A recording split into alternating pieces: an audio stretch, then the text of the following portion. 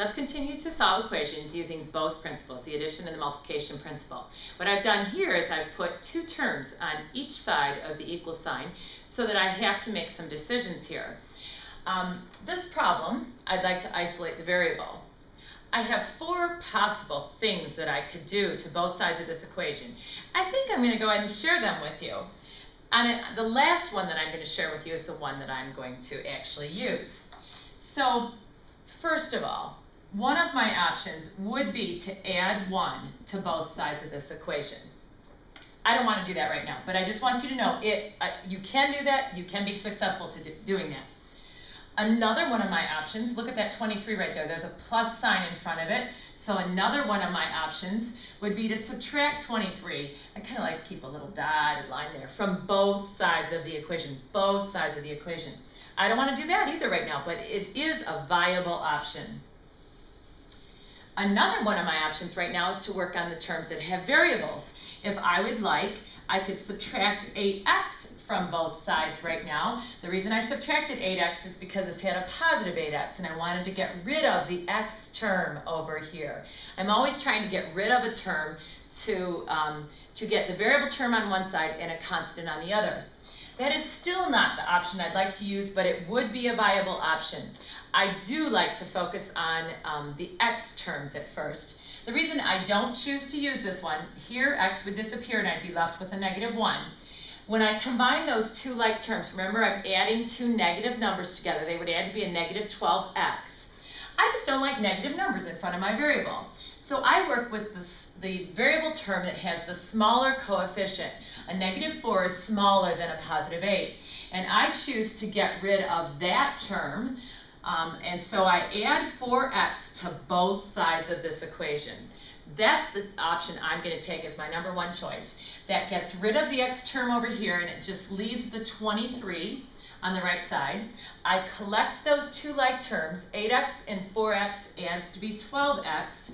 And now I'm in a position where I don't have choices. I have to add 1 to both sides. To get the variable term alone, I have to get rid of this. So I add 1 to both sides of the equation. And then finally I use the multiplication principle last. In this case, I'm going to divide both sides by 12 and find out that x is equal to the number 2. In this one, I'm going to go ahead and check it. So my original problem is 8x minus 1 equals 23 minus 4x. So everywhere I see an x, I'm going to put in the value 2. So here 8 times 2 is going to be 16, and then I'll subtract 1 because I'm using order of operations.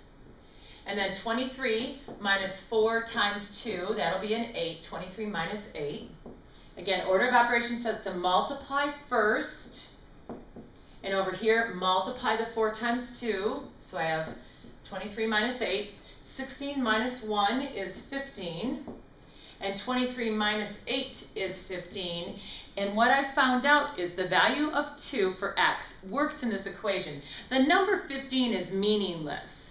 All that I found out is when I put the value that is the solution to the equation into both sides, that they balanced. It's that balance scale situation again. Let's do another problem.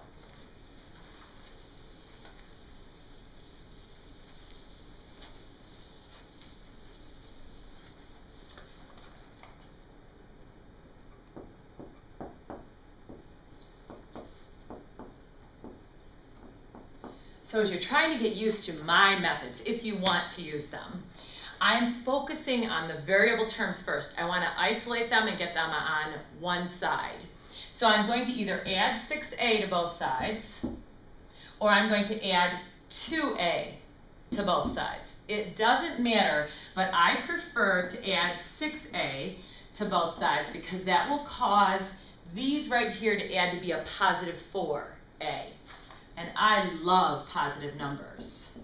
So on the right side, I'll have 4a plus 3 equals the 14. Those are gone.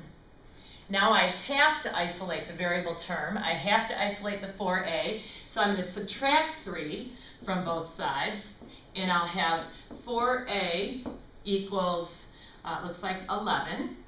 And then I'll divide both sides by 4. And I'll have a equals 11/4. Let's go ahead and take the time to check this one too.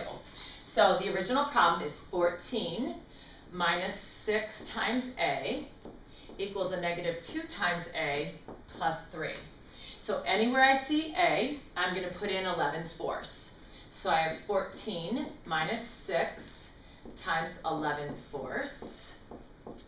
And here a negative 2 times 11/4 plus 3. And let's multiply these together first, because order of operations says that I should. And when I multiply, I'll go ahead and reduce this first. So I have 33 over 2. So 14 minus 33 over 2. Here I'm going to reduce. 2 goes into here once and into here twice. That is a negative 1 times 11 is a negative 11 halves plus the whole number 3. You know, a couple of options. I think I'm just going to cause the whole numbers to have a common denominator of 2. So the number 14, which is 14 over 1, I'm going to write it as 28 over 2. So 28 over 2 minus 33 over 2. Right here, the number 3, which has a 1 in the denominator, I'm going to multiply it top and bottom by 2. So I'm going to call it 6 halves, and I'm going to add to it the negative 11 halves. Let's see, 28 minus 33 is a negative 5 over 2, running out of space here. And a negative 11 plus 6 is a negative 5 over 2, and they do indeed check. Let's see, let's try one more real quick.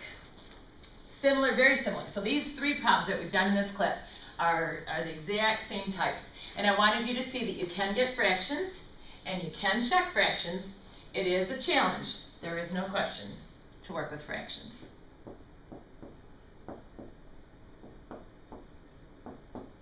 And I'm not going to stray from my method. I just stick with it all the time. So this negative 7 is smaller than the negative 3. So I choose personally to add 7x to both sides of the equation. And then I want to isolate the term that's got the variable in it, the 4x. I've got to get rid of this 4, which is positive. So the way to get rid of it is to subtract 4 from both sides of the equation. And then I do have 4x all alone, and 6 minus 4 is 2. I hope you noticed that I've been using the addition principle, or here I subtracted, which is adding a negative number. I use the addition principle first. I never turn to dividing until the very end. So I'm going to divide both sides by 4 to get x alone. 2 divided by 4 can be reduced to be 1/2, and again, I should check this. I'm going to pause here, and we're going to involve some parentheses as we get ready to solve further equations.